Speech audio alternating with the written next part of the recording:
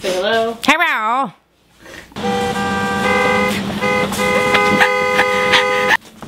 Welcome to my vagina. Nice.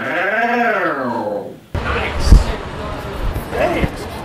Damn. That's the holla back video of a woman who walked through New York for 10 hours that ruffled every pubic hair on professional street pests that clearly have nothing better to do than waste someone's time by harassing women. Real quick note, while I don't think that holla back meant to exclude any race, because trust me, street harassment is not biased. The whole palette is guilty. Like this asshole. Here we go. And you walk by and just clapping, and I would say the success rate is about 90%. You get a smile. Who thinks we need applause for popping out of the womb with a hole? Racism is a whole other appalling topic, but we're here to get cozy with vaginas, so let's focus. It would be a compliment to walk down the street without being objectified, to wear a dress that I like, without being followed like my vagina is a dumpling and you haven't eaten in a few days. If you cannot control yourself, go jerk off. Not in public on the subway where a girl can see you. My first experience in Philly, thank you. Or get a sturdy rubber band, and every time you feel the need to address someone who probably just wants to get to the subway, snap yourself on the dick. Here was a disappointing but typical reaction from Fox News.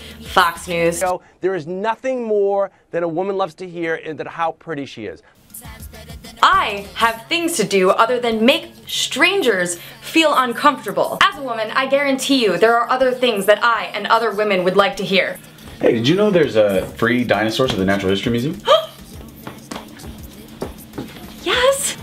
I just want to let you know that you've had toilet paper on your heel for the last 3-4 blocks. Fuck. Thanks, man. Yeah. Hey, I saw you walking across the street, and I just wanted to tell you your self-worth is not determined by anything I think. So, have a good day. Thank you. I have friends and coworkers that can let me know that I look lovely today, all without licking their lips and making me feel like I should run home with my ass against the brick wall. So you're telling me then, if I compliment you on the street, it's some sort of abuse, no matter how I choose to do it? That means if you don't compliment me, no, hold on. If you don't compliment me when I walk by, that's abuse. You didn't bolster my self-esteem. I want to fine you. I want to start a coalition against women who don't compliment men. What? No! Fucking idiot! I'm just gonna punch you in the penis with... It's good. And no one is declaring all interactions between men and women harassment. That is ridiculous. We all look. We all glance at an attractive person, but there is a difference between a friendly, fleeting nod and leering. Some guy told me my fly was down the other day. Thank you. Hey bro, your twat's hanging out. No intent behind it. The thing is, we know the difference, and we know that you know the difference between polite interaction and motivation. So don't be a dick. Another reason to avoid catcalling. Women are victims of sexual violence every day. Any man watching this who just got angry, fucking feminist. Fucking feminists are ruining my life. Stop it right now.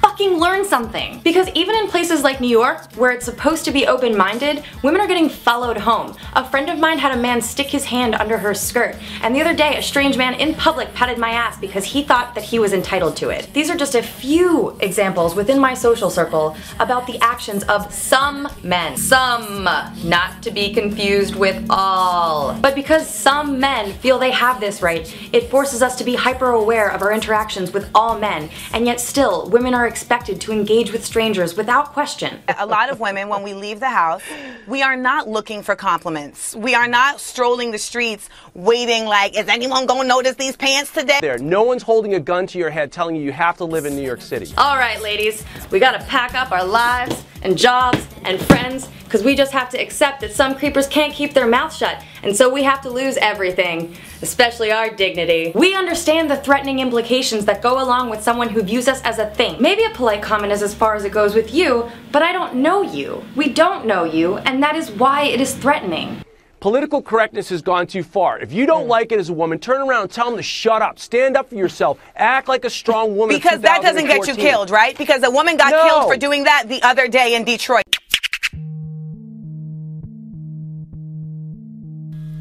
A coworker of mine asked a man on the subway to stop commenting on her ass, and he body checked her. She had a black eye for a week. Right, actually. So you, sir, do not know what you're talking Then carry about. a gun. Oh my god, that fucking guy. I shouldn't need to tell you that's ridiculous. Apparently I do. But in case you were wondering, the Johns Hopkins Bloomberg School of Health pointed out that the risk of a woman being disarmed and killed with her own gun is far greater than her using it in self-defense against her attacker. Hey, what's up, girl? How you doing?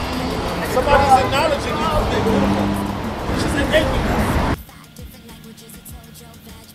You seem to think that you have the right to harass her. It is her right to not respond to you. Dickhole. If a woman wants to ignore your harassment, that is her right. Getting angry because she wants nothing to do with you and continuing to speak to her is further harassment. Take a hint. Refusing to understand by going out of your way to make us feel vulnerable and threatened? Well, there is no hope for you really. You're just a bad human.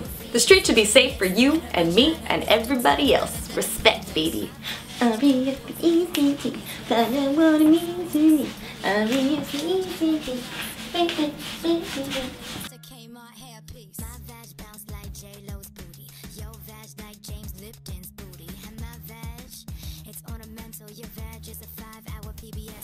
Hi, I just want to let you know I'd have really rough consensual sex with you, but only if you wanted to.